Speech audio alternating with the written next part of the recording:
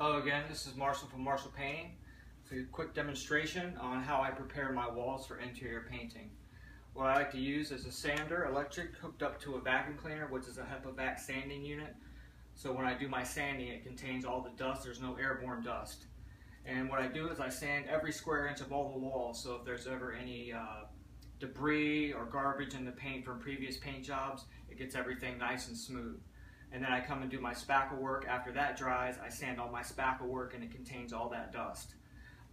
A lot of my customers have explained some of my work is stunning, comes to mind, and I think that's why. It's because I use the Hepa-Vacuum sander. I will stand right next to this freshly painted mantle, which is still wet, and this is spackle dust, just to show you how it contains the dust.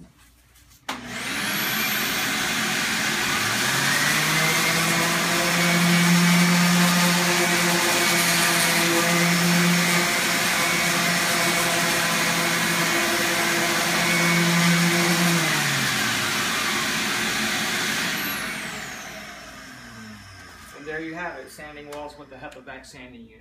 Stay tuned for more from Marshall Painting. If this video has helped you out in any way, please like it.